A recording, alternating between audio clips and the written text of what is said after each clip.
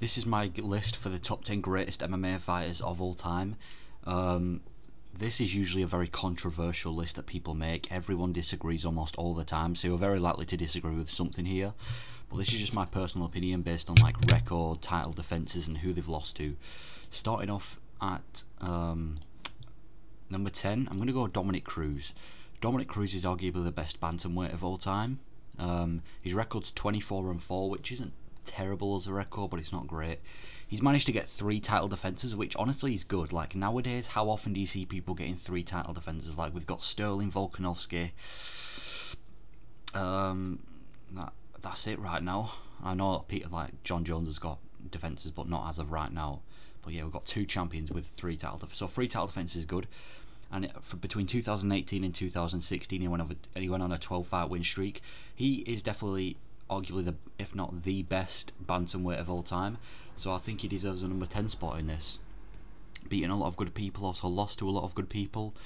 Nothing extremely special. He's just scraped to number 10. But you have to recognise Dominic Cruz, and we have to put him on the list. If Dominic Cruz isn't on the list, then it's quite a bad list, isn't it? Then this next one's going to be even more controversial. I think no one really is going to agree with this, but I'm actually going to go with Israel Adesanya. He's 24-2, which is a good record. The only 2 people he's ever lost to is Alex Pereira and Jan Blachowicz. Jan Blachowicz was at light heavyweight, and Pereira was basically a light heavyweight who just blended into middleweight. He's also beaten Alex Pereira as well, so one of the people he's lost to he's beaten, and he's managed to get 5 title defences. He's defended it against Whittaker, Cannonier, Vettori, Costa. I forgot who the other one was. Silva, was it? No, it weren't Silva. I forgot his defences, but yeah, he's only ever lost to Pereira and Yan. Those are 2, you know, Pereira. I mean, Pereira had already beaten him a couple of times before. Yan was huge. I don't think Adesanya was ready for what's his name, Blachowicz at that time. And yeah, 5 title defences, and he's just got a knockout win as well. He's going to be defending against Dricus du Plessis very soon, which I actually don't think he wins that fight. I'll do a breakdown on it in the future. Oh yeah, he also defended against Yoel Romero as well. I forgot, he defended against Yoel Romero. But yeah, I'm going to put Adesanya at number 9. You're probably going to disagree, but I think he's very underrated. 24-2, 5 title defences, and if he beats Dricus du Plessis, that'll make it 6, and he's only ever lost twice. Yeah, Adesanya number 9. Coming in at number 8, I'm going to go with Daniel Cormier. His record's 22-3, which isn't the best record, but when you look at who he's lost to, he's only ever lost to John Jones and Stipe Miocic, and he's beaten Stipe 1 out of the 3 times that they fought, and one of the John Jones losses were actually a no contest, so he's only ever lost to Jones once. He dominated at heavyweight. Before he fought those guys, even when he had the first fight with Stipe, he was a dominator at heavyweight and light heavyweight. 4 title defences. He's been a champ. He's been double champ as well. He's been one of the few double champs in the UFC, so he's managed to hold not only one. Like most fighters can't even hold 1 belt, never mind 2 at the same time. He's been double champ, 4 title defences, 22-3. He was a killer back in the day, man. His wrestling's so good. He's one of the best wrestlers in the UFC. Deserves everything he's got. Obviously, if he'd have beaten Jones and Stipe, he probably would have been up there in like the top 5, but he could never get past Jones, and Stipe was just too good for him. But Stipe is like the heavyweight goat in it, although he's not even on this list though. But yeah, double champ, 22-3, 4 title defences, all-American wrestler, smashes people's head in. Yeah, Daniel Cormier deserves recognition. If he's not on your top 10 GOAT list, yeah, he's definitely arguably the 2nd best heavyweight or 2nd best light heavyweight of all time. He dominated those 2 divisions until Jones and Stipe came around, so yeah, you got to give it to Daniel Cormier. Coming in at number 7, I'm going to go with Jose Aldo. Most people, like casual fans, only really remember Aldo for the Conor McGregor incident, but he's a great fighter. 31-8, most of the losses are coming in his recent career. 7 title defences is great. I mean, people still think he's the best featherweight of all time. But 7 title defences is just amazing. I mean, defending it 7 times.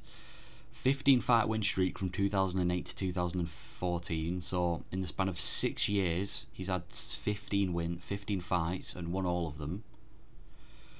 7 title defences. He was so dominant back in the day, man. Before the McGregor era, and even after the McGregor era, beating people like Marlon Vera and Rob Font, and only really ever lost his most recent fight. He only lost to Merab, and Merab could barely beat him. He had to hold him against a cage. But 7 title defences. This guy was so dominant back in the day. Was it featherweight? You know, he had some of the slickest striking ever. He had cardio like a madman. He could grapple. He could do everything. He could submit you. No one could stop Aldo besides McGregor. No one could stop Aldo. And then he's been a fighter for so long. He's been in the UFC. I know he's retired now, but he's been in the UFC for so long. And he's always just been very consistently winning. Like a lot of fighters, they'll go on a winning streak, then go on a massive losing streak. Aldo's never really done that. He's kind of won a couple, maybe lost one, won a couple more, maybe lost 1 or 2. He's not been consistently just getting win streaks, but he's not been on a losing streak. One of the best featherweights of all time, if not the best featherweight of all time. Yeah, it's hard to beat 7 title defences, but there are people who have beaten 7 title defences. Talking of best featherweight of all time, I'm going to go with Volkanovski. I think he's the best featherweight of all time after Saturday. 26-2, which is an amazing record. One of them was Islam Makhachev, which people say was a controversial fight, and the other was this loss ages ago. I don't even think it was in featherweight. It was like welterweight or something. He's got 6 title defences currently, but he's also counting. If he beats Ilia Topuria at featherweight, he'll move it up to 7 and be tying with Aldo. He destroys every opponent. Look at the past couple of opponents after fighting Volk. Islam's face, Yair's face, Ortega's face, Holloway's face, Korean Zombie's face. He mutilates. He doesn't just. He's not like one of those people who barely beat you and then will just pin you on the floor. He will ruin your face. Most people can't fight for a couple of months after fighting Volkanovski because he does that much damage to you. He's so good, man. He's so good, is Volkanovski. Very, very well-rounded. I think he might actually be the most well-rounded person currently in the UFC. Still active, so this is only... He's managed to become a top 6 of all time, and his career's not even over yet. I still think he's got to go out there and beat Ilia Topuria. He can also have that rematch with Islam Makhachev. And if he does that and wins them both, that's only going to make him go even higher into the GOAT list. But yeah, I'm going to put Volkanovski number 6. Very, very impressive record. A lot of title defences and he's still getting more. Destroys every opponent. Very well rounded. I mean, did you see him on Saturday night against Yair Rodriguez? People were saying this would be his toughest test. Yair's got good BJJ. Yair's got some of the best striking in the featherweight division. Volkanovski outstruck him and outgrappled him. He just destroyed him. He's so well rounded. Such a good champion. Number 6 best of all time. He's accomplished so much and his career's not even over. Number 5, every casual fan's GOAT, Khabib. Most people are going to be wondering why I've put Khabib on here. 29-0, 29 wins, never lost a fight in his life. He's had 3 title defences, which, to be honest, to say you're in the top 5 GOAT list isn't impressive. It would have been good if he stayed around a little longer and got a couple more defences, but 3's enough. One of the best wrestlers in UFC history. He was such a good grappler. Him and Islam and all the Dagestanis, he's such a good wrestler. He made the staple for like Dagestanis. Before Khabib, there weren't really that much Dagestanis in the UFC. He's like influenced them all with his wrestling. The way he took down and dominated McGregor, Gaethje, Poirier, Al Quinta. Even was that guy, who's it, that he managed to like slam like 26 times in a single fight. And you notice about Khabib, after every fight, he never takes any damage. I don't think he's ever bled in the octagon. He never takes damage after any fight. I can guarantee if he fought Volkanovski he would, but yeah, never takes any damage. And the thing is, what made him scary, everyone knew what he was going to do. He was going to take you down, wear you out, and have a ground and pound finish you or submit you. And no one could do anything to stop him. No one could do anything to stop him. Poirier knew that was going to happen. Gaethje knew that was going to happen. McGregor knew that was going to happen. None of them could stop it. 29-0, like I said, it would have been good if he had a little bit more title defences, but solid fighter, top 5 greatest of all time. I think he's got probably the cleanest record in MMA. Yeah, top 5 Khabib, I think we all know why. Coming at number 4, I'm going to go with Anderson Silva. Anderson Silva at number 4. He is one of the best strikers in the UFC. He had such slick striking back in the day. 2006 to 2007? I got that wrong. It wasn't 2006 to 2007. I think it was like 2012. Hold on. I don't know why it says 2007. Not 2017. 2012, I think it was. Might be wrong there. Legendary striker though, 16 fight win streak from 2006 to I think it was 2012. So that's a huge win streak. That's a lot of people's records to get 16 fights, and he's just got that in a win streak. His run back in the day was unstoppable. Nobody could stop him. He would just knock everyone out. No one could catch him. No one could grapple him. Besides Chael Sonnen. 10 title defences. 10. That's an insane amount. Some people say it was 11, but obviously the whole PED thing happened. But 10 title defences. How many fighters have 10 title defences? Most can't even get 1 or 2, and he's got 10. He was unstoppable back in the day. Towards the end of his career, he did go on a bit of a downfall, losing to people like Adesanya, Cannonier, but 10 title defences, 34-11 isn't the best record of all time, but I mean 34 wins is an impressive amount. He had such a long career as well, running from like early 2000s up until like, when did he retire? Was it 2020 against Cannonier, or was it Uriah Hall? I think it was Uriah Hall. But such a good record, such a good career, such a good winning streak. It's a shame he went and fought Jake Paul afterwards, but hey, it was always a good record. Then we're going to go on to number 3. I'm going to go with Demetrius Johnson. 25-4 as a record, 11 title defences. I spelled that wrong, but who cares? And he's still winning today in ONE FC. He's one of the most underappreciated, underrated fighters of all time. He's fighting on fight nights. Like, there's a fight night coming up, I think it's Shevchenko versus Grasso 2. That's a fight night. This guy used to be on fight nights. 25-4, very, very impressive record. 11 title defences, 11. There's me going on 11 title defences. Not only has he won the belt, he's defended it 11 times. That's insane. That's insane. 11 title defences. That's so impressive. And he's still winning today. Like I said before, a lot of fighters tend to win and then they'll go on a bit of a losing streak. But this guy's not. He's still winning today in ONE FC. That fight with Rodtang where he could survive the Thai boxing and then put him to sleep.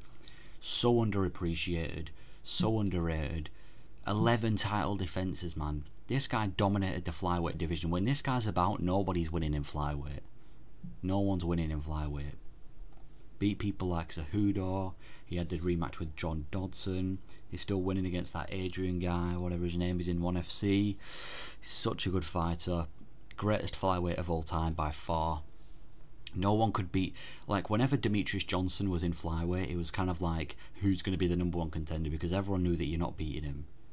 He was so good, so underappreciated, 3rd best of all time. The 2nd best of all time, I'm going to give it to George St. Pierre.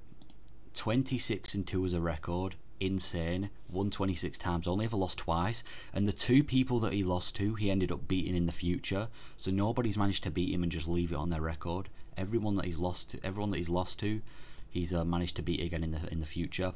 9 title defences is extremely impressive, and he was also a champion in 2 weight classes. Yeah, dominated the welterweight. Was it the welterweight or was it middleweight? Yeah, dominated the welterweight division on his run. Beat both people he lost to.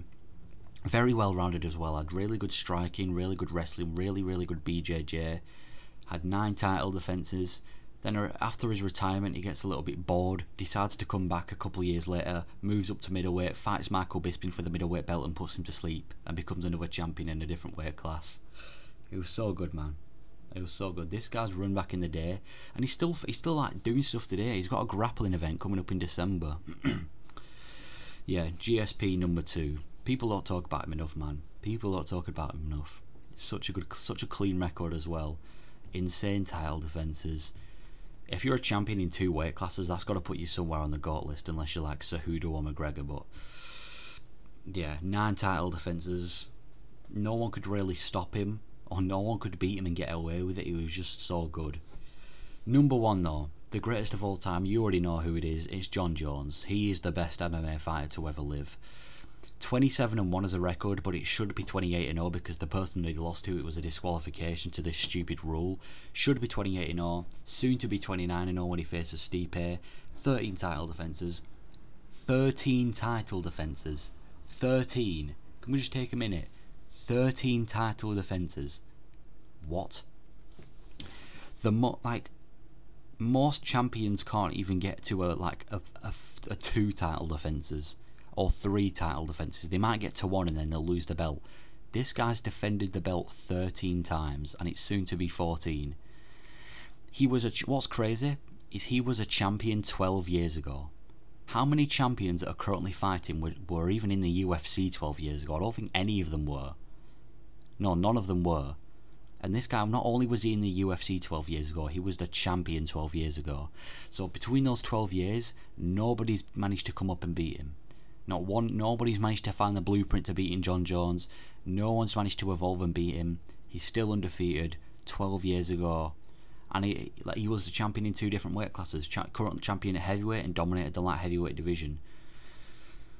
Man, it's crazy how no one's managed to beat him in his entire career. He just dominates everybody. 13 title defences.